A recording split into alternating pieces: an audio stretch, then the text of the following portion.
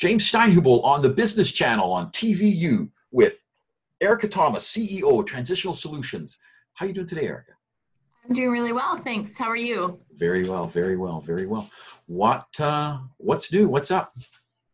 You know, we are just plugging along. We are starting to get busier, which is nice. You know, we did see a bit of a slowdown through March and April, but things are picking up in our world. We're seeing a lot of organizations contacting us to do organizational reviews, and obviously, you know, with the world we live in and a lot of businesses not being able to open or opening in a new format, then they're starting to look at their organizations as a whole. So we're talking businesses, NGOs, governments. Why are they looking at doing an organizational review now? Like what's in their minds? Organizations typically do an organizational review for a number of different reasons, and I think really the top three are around budget. You know, if they need to make budget cuts, often they'll do an organizational review to make sure they're cutting in the right space, or cutting to, you know, finding efficiencies and a more effective way of doing things.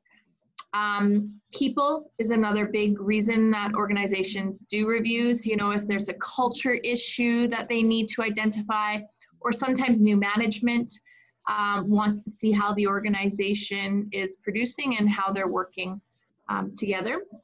And then sort of the third big reason why organizations do review is really around productivity. You know, if they're seeing a drop in productivity or for some reason they need to increase productivity, then they'll do a review to see areas where they, again, can find efficiencies and be a more productive organization.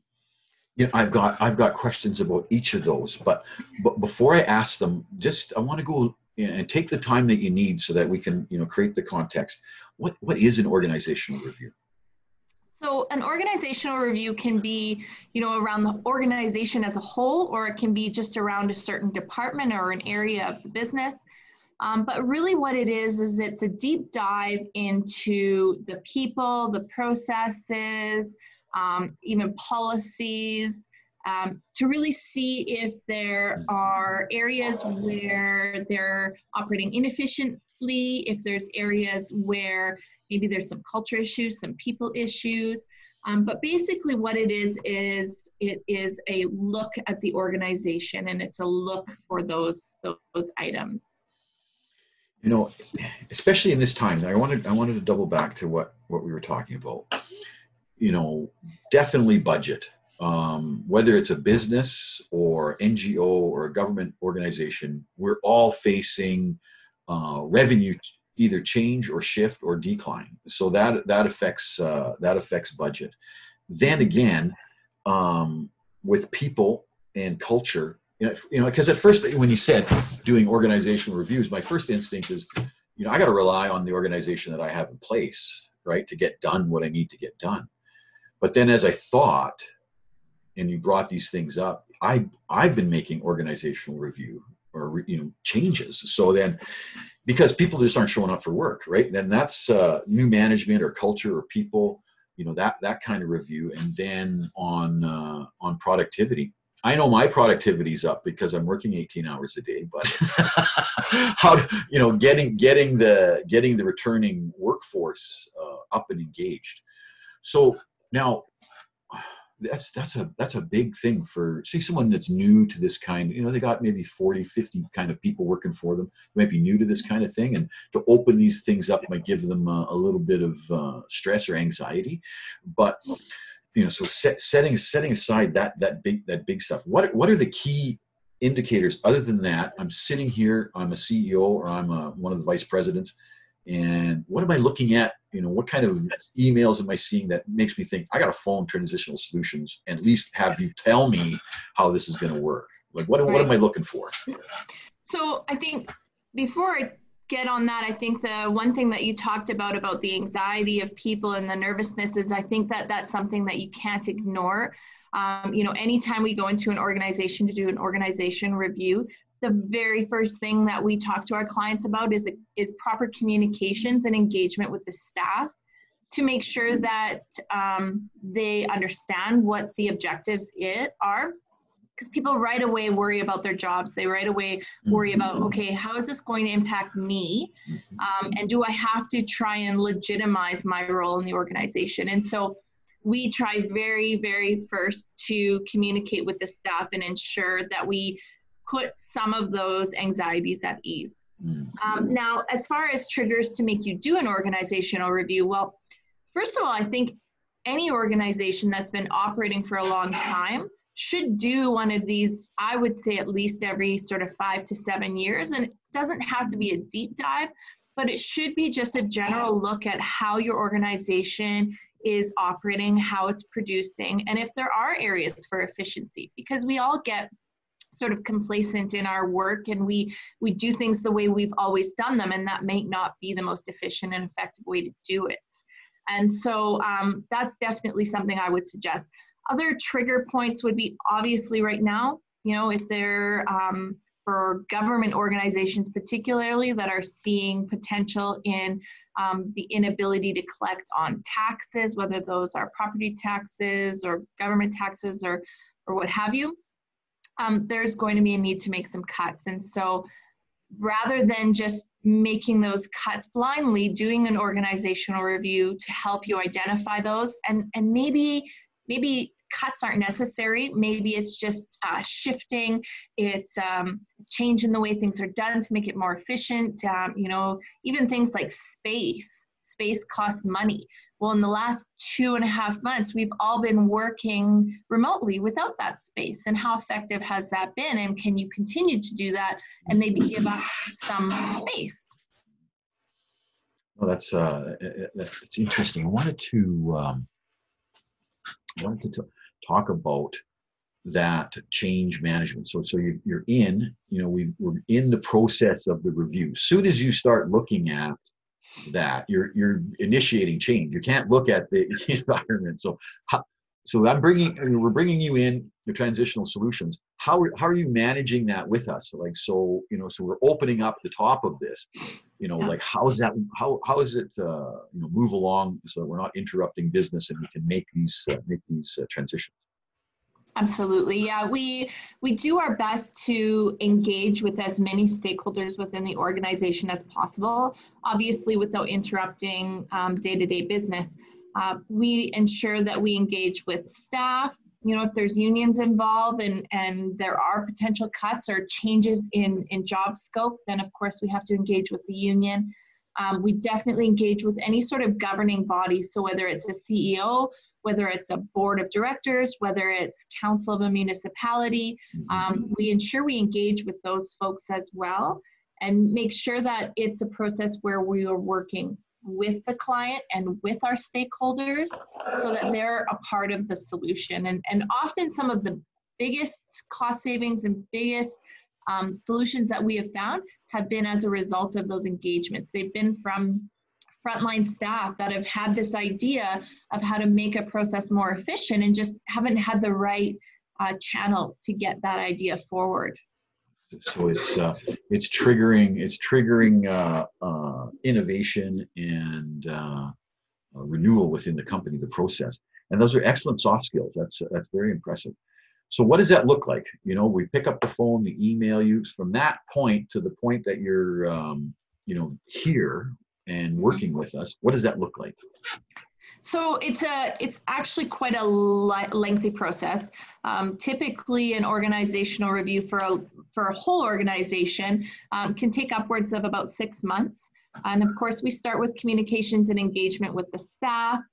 We look at resource allocation. We look at areas where resources are overlapping, things are maybe being done redundantly. We look at gaps in service. We always keep in mind the strategic objectives of the organization. So whether there's a strategic plan or objectives of a department, we always make sure that we try and find alignment with what people are doing to those objectives. And if there isn't alignment, then is what they're doing actually providing any sort of benefit to the organization, or is it a service that maybe isn't needed? We also do a comparison to other similar organizations. So, you know, if it's a municipality, then we will find 5 or 6 like-sized municipalities that we seem to understand are operating efficiently and effectively. And we do a bit of a comparison as to what their organizations look like. We do the same in a private sector. We'll look for companies with, similar product offerings, similar size and number of employees. And we do that comparison just to make sure that we're on track and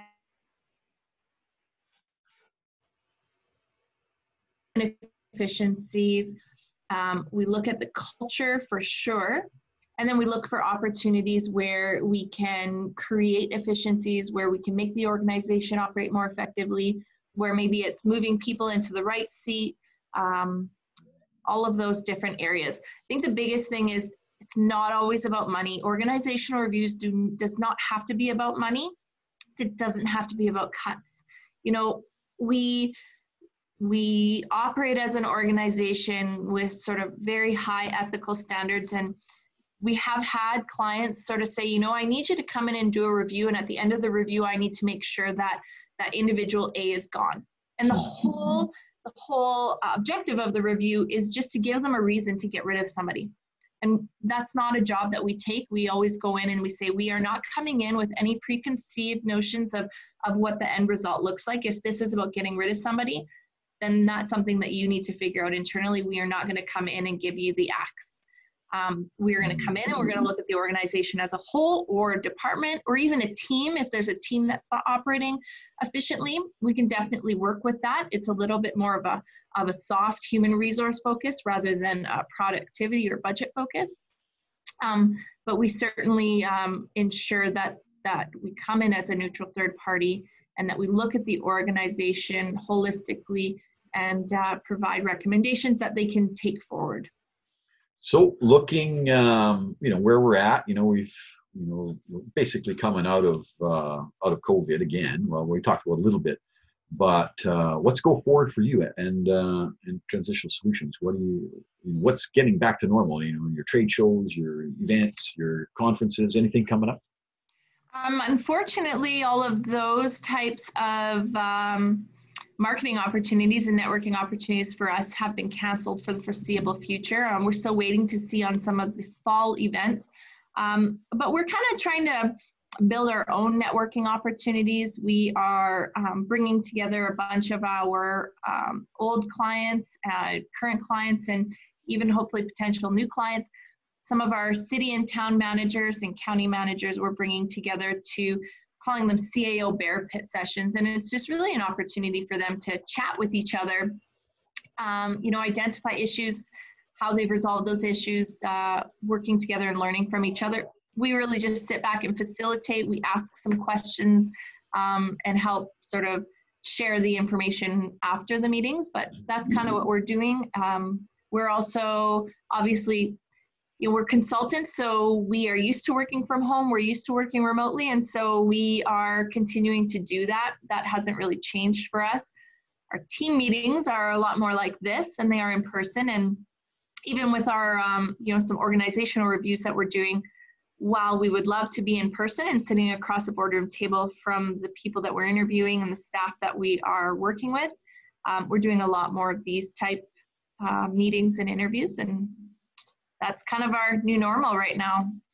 That's interesting. That's interesting. And now lots of municipalities and regional marketing type groups are forming new committees, and there seems to be a lot of action plans going on. There seems to be, a shift to,